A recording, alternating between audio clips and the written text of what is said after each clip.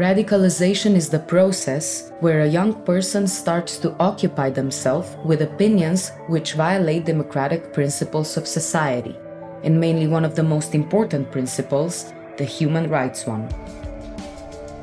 There are many triggers of radicalization, such as being a witness or victim of crime, poverty, or lack of education and support, but usually it is the combination of various factors.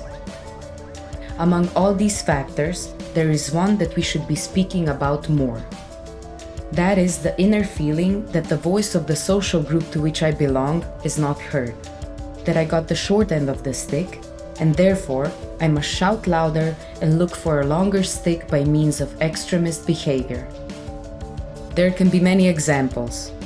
Despite coming from a privileged class, I am unable to directly affect what's happening in society. People from my social group are considered conspiracy theorists and hoaxers, which lowers their social status. I feel that nobody listens to us. I'm worried about my future. I stop believing that democratic principles rightly rule this society. I'm losing my faith in democratic institutions and the democratic state because I'm failing to make my voice heard loud enough. Because of that, I start to follow the content that looks like it will give me power over seemingly hopeless society.